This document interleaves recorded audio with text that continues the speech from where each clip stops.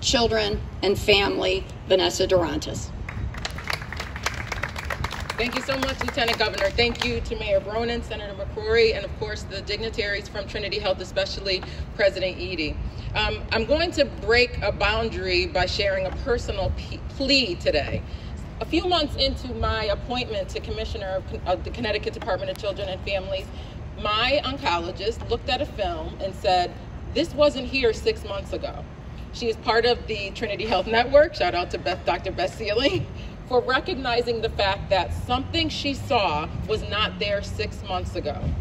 And it was at that moment that I realized that I was about to embark on a journey that way too many women have done before.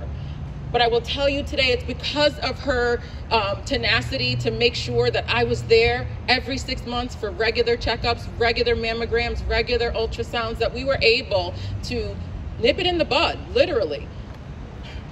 Early detection saves lives. As a mom of two beautiful Black women who are just starting out, for them to experience this through my eyes saves their lives too, because they're tuned in to what they need to pay attention to with their bodies. My best friend came to visit me as I was recovering from a double mastectomy, and I said to her, "When's the last time you went?" She said, "I'm gonna wait until January." And I said, "No, we're gonna call right now." So if one person under the sound of my voice today hears this message, you are not alone. Mammograms save lives. Early detection makes breast cancer treatable, and I'm here as a living testament. When we listen to Ms. Regina Dighton talk about all the things she does in this community, can you imagine if she was not here?